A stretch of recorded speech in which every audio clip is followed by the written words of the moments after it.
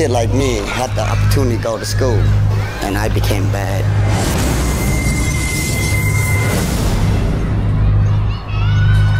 But there's kids that never had the opportunity to go to school because of being poor. It's not fair.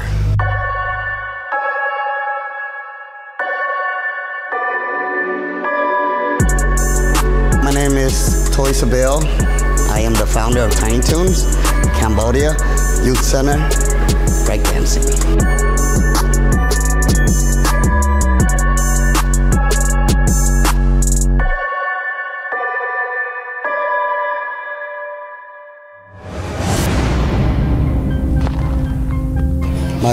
My parents was a refugee in Cambodia.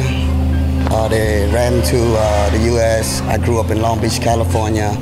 I got to the U.S. when I was around 2 and started breakdancing, tagging, and ended up joining gangs and got convicted at the age 18 and was sent back to Cambodia.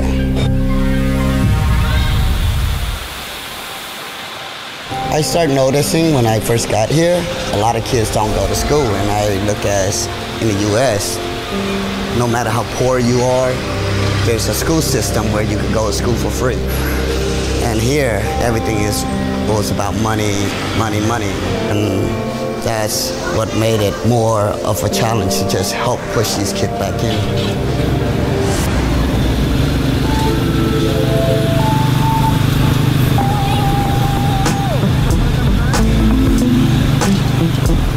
At Tiny Toons, we teach English, Khmer, math, computer classes, and then we do breakdancing, DJ, rapping, and graffiti and arts.